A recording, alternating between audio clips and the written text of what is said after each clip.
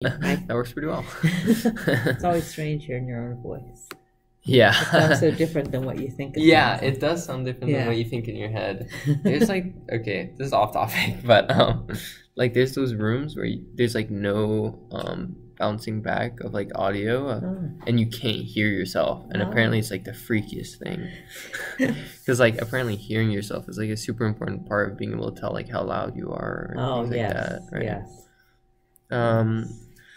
Okay, so we'll start with just maybe your position at the Sure. cancer center. So what your job is? So I'm a professor at the University of Hawaii Cancer Center, and my area, I'm in the epidemiology Mm-hmm. program, and I'm a biostatistician by training, and I also am the director of the Biostatistics Shared Resource for the Cancer Center. Okay. And I just recently became the associate director for shared resources to manage all the shared resources. Okay. And some of your previous work involves outside of Hawaii, right? Projects. So you've worked previously in. So before I came to Hawaii, which was in 1988, Uh-huh. I worked in reproductive health. So Okay. when I was a graduate student, I worked in heart disease, and then I worked in reproductive health. And then when I came to Hawaii, I worked at the cancer center. I've been in cancer ever since. I see. Yeah. What was one of the projects that you worked on, perhaps, that standed out as like communicating with your patients? Have you ever had to communicate with your perhaps consumers in this case? I guess not really consumers, but people that were affected by your research. So from Russia. That's a weird question to ask to start off with, but no, it's not a weird question. It's just there's lots of stakeholders. So one of the stakeholders is other researchers, right, clinicians, and then the people we are collecting data. We're from. actually collecting data. So I can give you. I'll tell you about a big project we work on, which I think you alluded to earlier. But one little project I worked on, which was outside of cancer, but an ophthalmologist in Hawaii wanted to do a test. I wanted to do a study to see if lidocaine was needed for pain management of lidocaine, you said? Yeah. Okay. They used to give it to when you were getting cataract surgery. They would give you topical anesthesia, and they'd give you lidocaine for pain in your eye. But I think it was 1 out of 1,000 or 1 out of 10,000. It was 1 out of 10,000 people would go blind. Oh no! Lidocaine.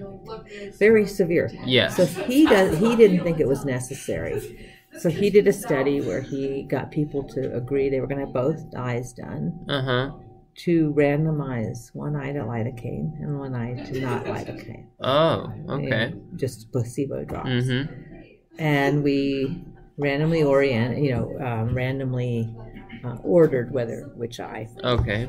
And I don't remember the sample size. I can look it up. But interestingly, the people who had no lidocaine in the first eye, they rated their pain level as less than medium, kind of not nothing, but tolerable. And the people who had lidocaine rated their pain as nothing. Okay. And then when they switched over, the people who had no lidocaine and got the lidocaine, they also felt no pain. But the people who had lidocaine and went to no lidocaine felt a lot of pain because they had expectations for what it would feel like. And then it was more painful. But the people who had lidocaine first, they did fine as long as you told them.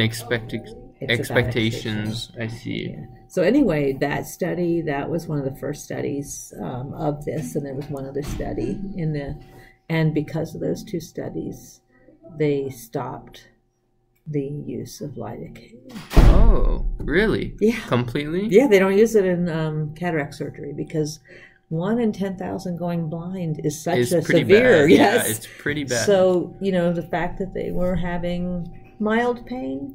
Yeah.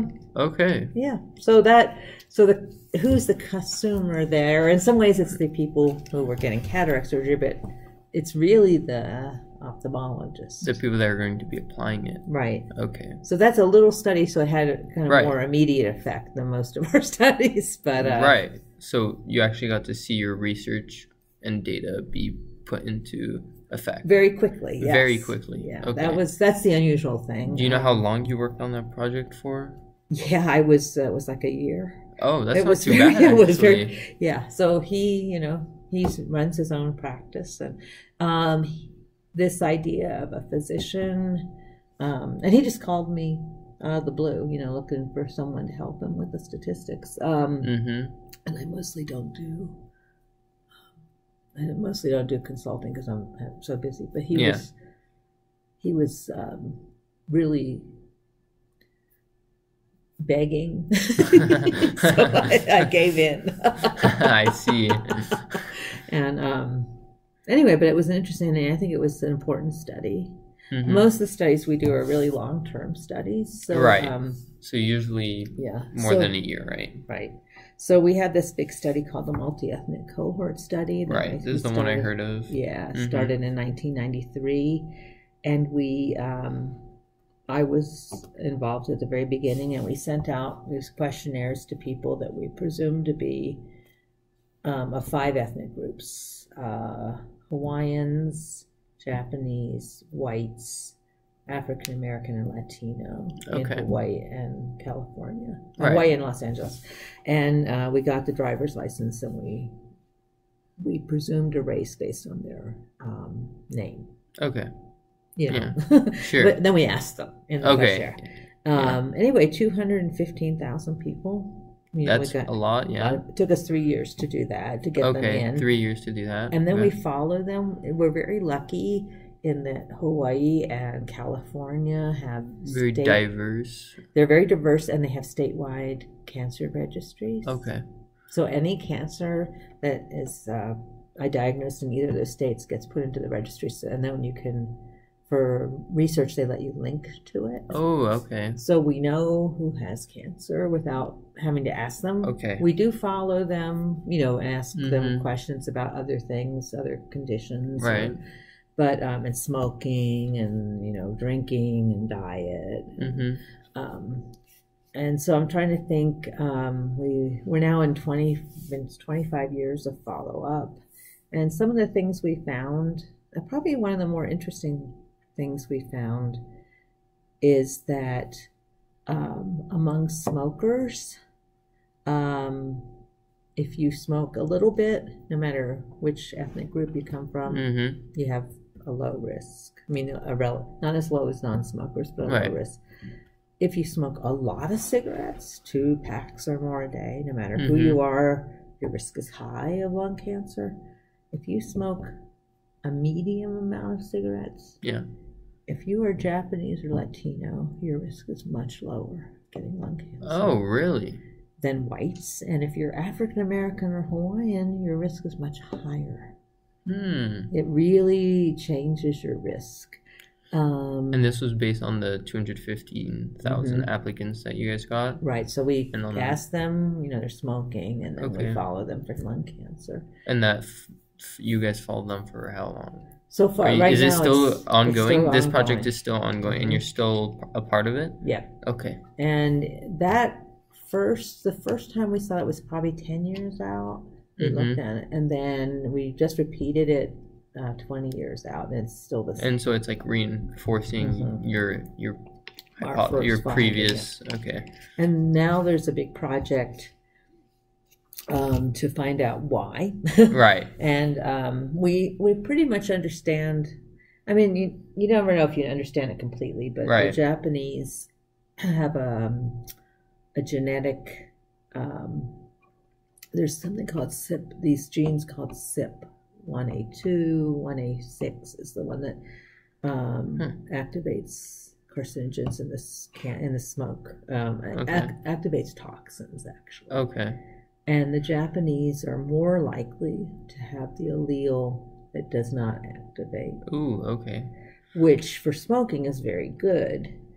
There's certain kinds of chemo that don't work as well in them because see. they don't activate the toxin Right, in the chemo. okay. So, your genetics, I mean, all of us are living, Right. So they're not fatal alleles, but it just changes your risk of some things for the better and some things for the worse. Okay. But for smokers, they have a lower risk. We do not know why Latinos have a lower risk. We still don't understand that. The African Americans, they actually have one of the SIPs. They don't metabolize the nicotine as efficiently, so they are smoking probably deeper to get more nicotine. Oh, I see. So then they're the same pulling effects. more of the Okay. carcinogens in, so that's why we think they're getting more. The Hawaiians, we're still not sure. There's so many things, Small things, yeah, so many things that they're exposed. Hawaiians, they have clean air, clean Right, water. they're very used to But they do tend to be heavy from early on in definitely. life, and so that can have an effect on lots of things. Smoking, I just don't know. Anyway, we don't understand the Latinos yet, or we're still studying those.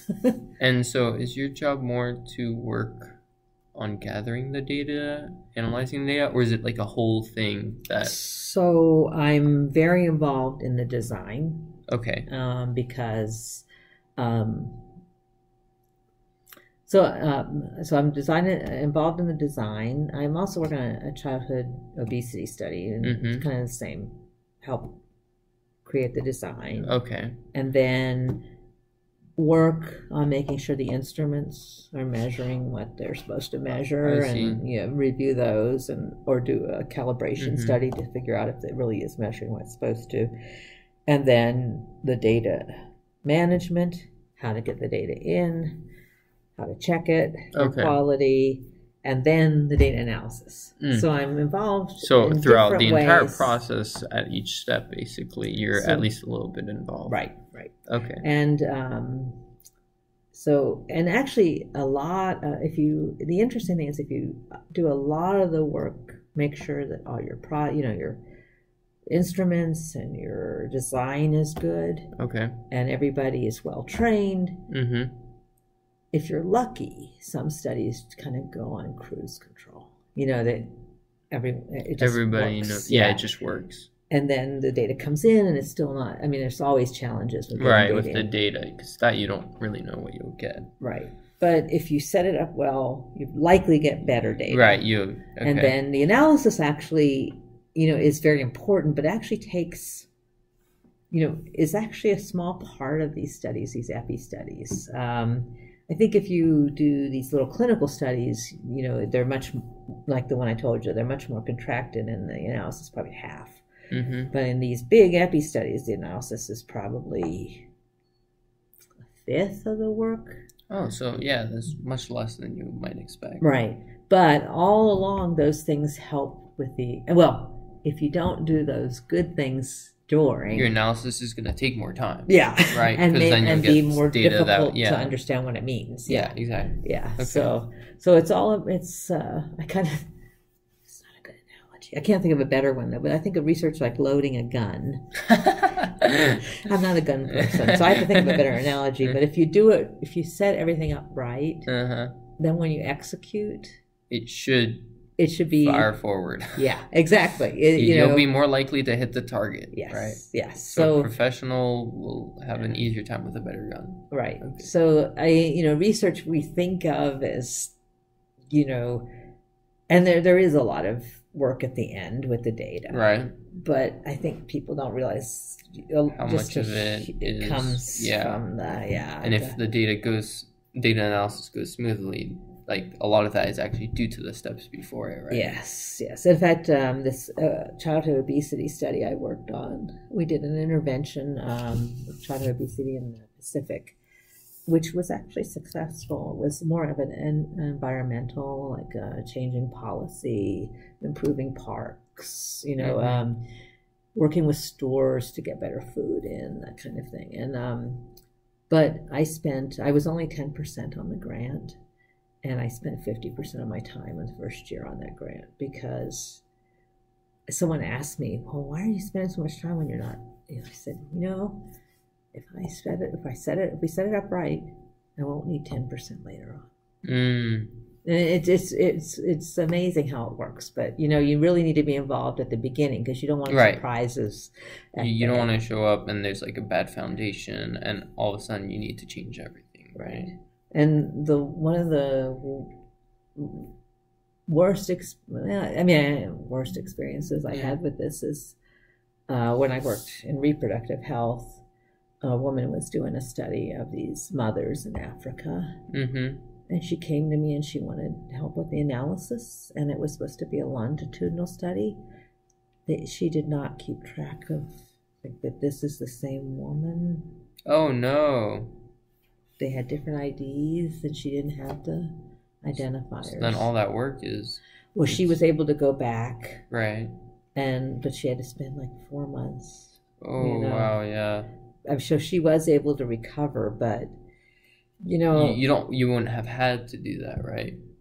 And the frustration and the first thing you do is, well, if it's going to be longitudinal, you have to have a way of linking them through time. Mm-hmm. Yeah, or you have to, if you have someone who's done it enough, they'll know. They'll already know what they need. These are the central things. These are the inputs that right. you need to get this output. Okay. But I think that, if you're, so I'm not a field person, not that I haven't ever been to, out in the field, mm-hmm. but I don't do measurement and that's actually by design. You don't want the person who's analyzing it to be measuring. Okay, because that might be biased or something. Yeah, it might add bias. But the people who are in the field, they have to have rapport with the people, and they have to have good data. It's a really hard task. Yeah. So they're not necessarily going to notice things that are going to lead to problems later on. I see. So you need a good relationship between each of the groups, right? Each of the steps. Right. Okay. Yeah. So how have we... So we've communicated that smoking finding through, peer-reviewed to our colleagues, to our other researchers, but that's a hard thing to tell. I mean, we have told in newsletters to our people who are in our study, but that's a hard thing to tell people. I mean, it's clearly if you're African American or Hawaiian, you have even more reason not to smoke. Right. But we don't want to send the message that if you're Japanese or Latino, please go ahead and smoke. You guys are fine. Yeah. Most of the time, I think. And there's so many cancers that smoking is related to that you wouldn't even think. Breast cancer, colorectal cancer, not to the extent of lung cancer and mouth cancer, but so heart disease. So you don't want to send. That's a tricky message to send. It's so much easier to send.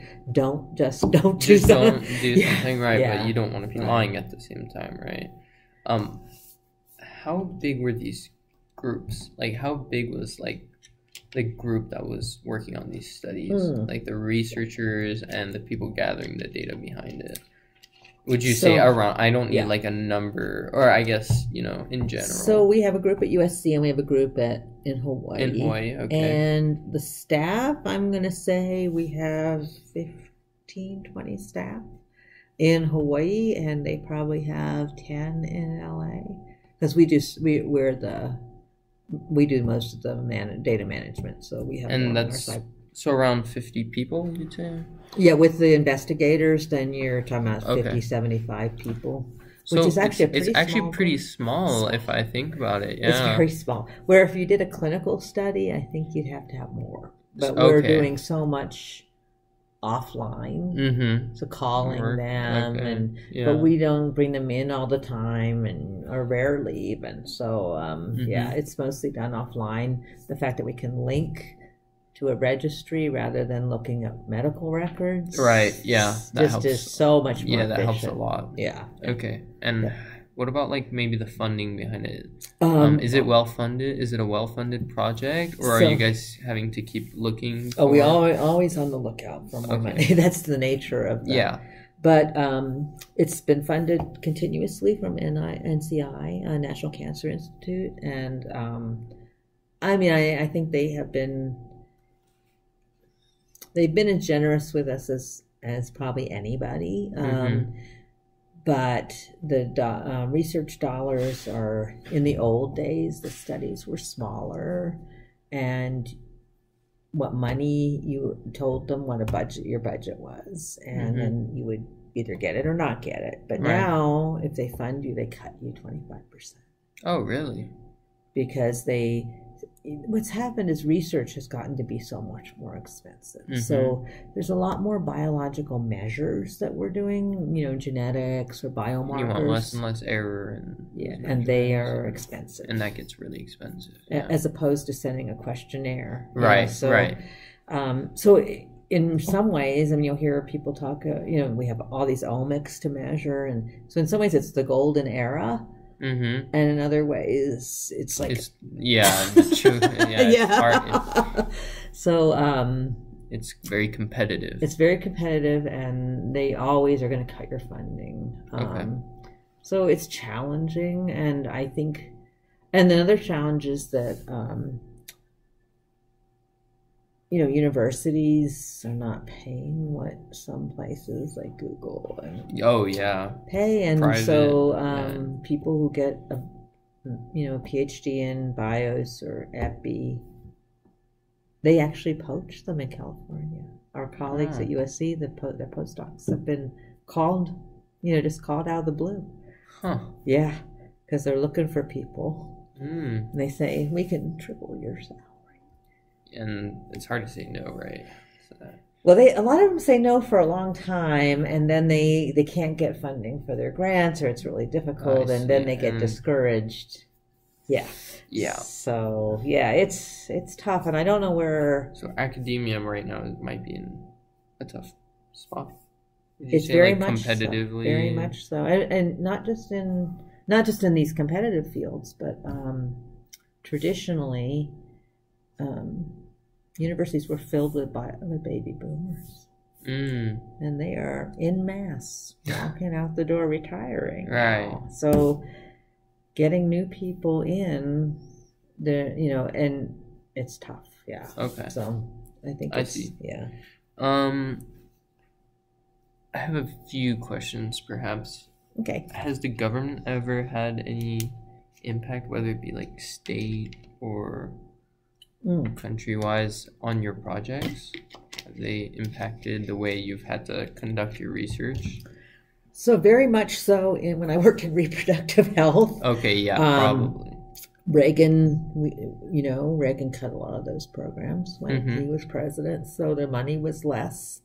We worked with USAID. We got our money at that time from USAID, and there were certain. So I started life as a demographer, and more in demography. What is demography? Population trends. Yes. Cool. And I worked at a place that worked in and we worked in other countries. We got money from USAID, and they gave us money, and there were countries we could work in, and there were countries we could not work in, because we either had a relationship with them or we didn't, a political relationship. So I think we did good work where we were. However, India and China this is the 80s, and they had huge population control problems. We couldn't work in those countries. But those are places that they had important things that you could gather from, right? Right. But you just couldn't. Because there was no political relationship. Okay.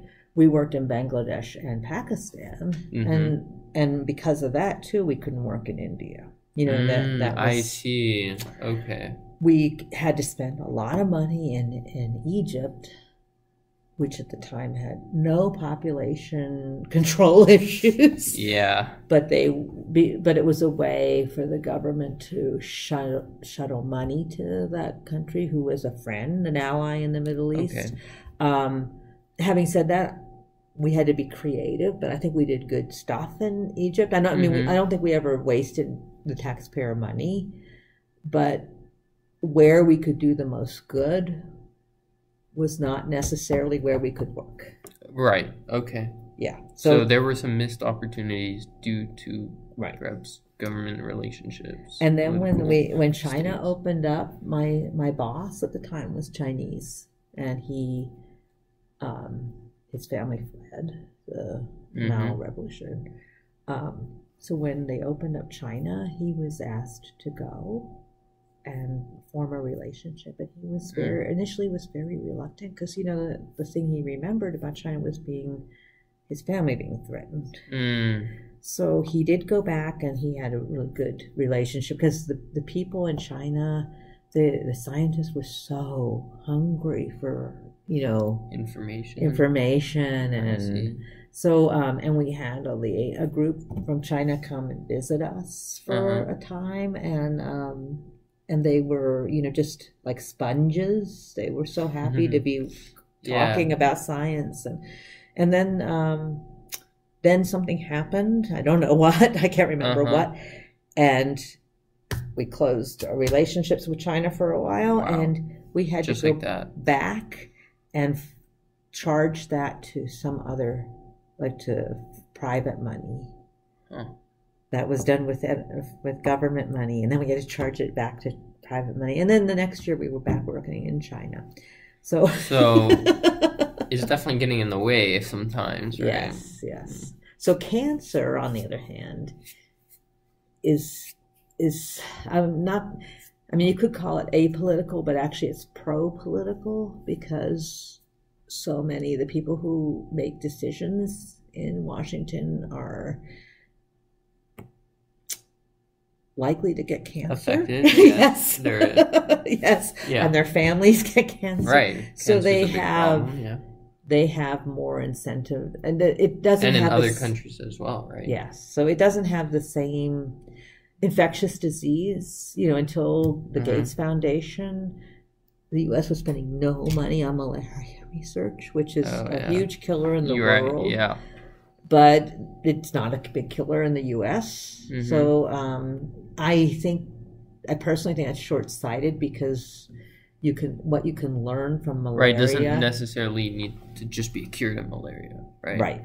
And it can also be useful to combat infectious diseases that might arise here.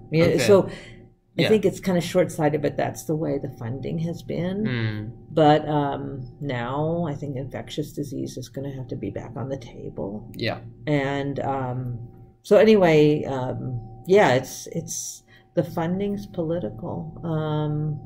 The funding for the state, that's kind of political, because if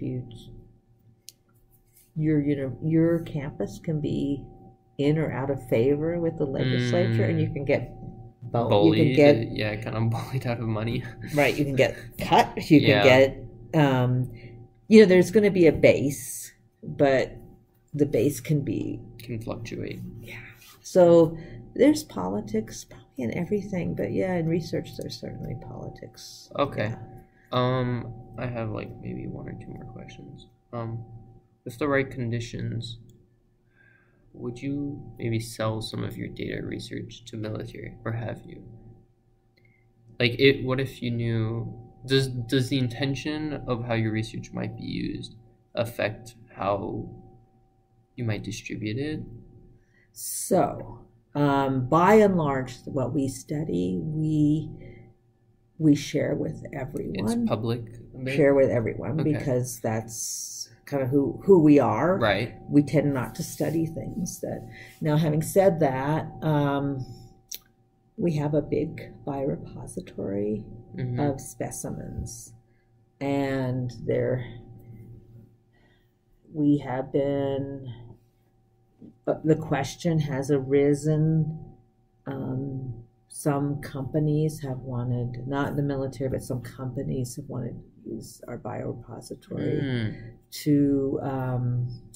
because we have the multi-ethnic component. Yeah. They want to be able to target.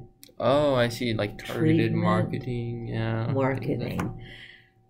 And we have had a lot of discussions about it, and we have said no to most of them. Okay.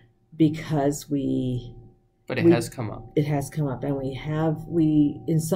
from now on we are putting. The other thing is,